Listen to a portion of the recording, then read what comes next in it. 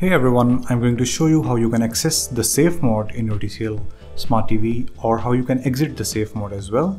So on your remote you can simply go to the top right corner in the settings. So in the settings you can navigate towards the device preferences, and here you can go to about, and if you scroll down there's an option to restart, and if you keep pressing your OK button right here on the remote for a longer time, it is going to say to reboot to safe mode.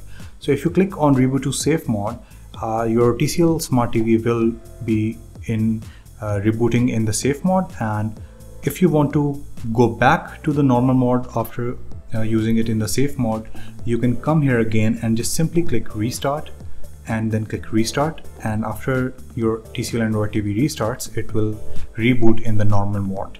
So this is how you can put your Smart TV in the safe mode and back to normal mode. So I hope it was helpful. Thank you so much for watching.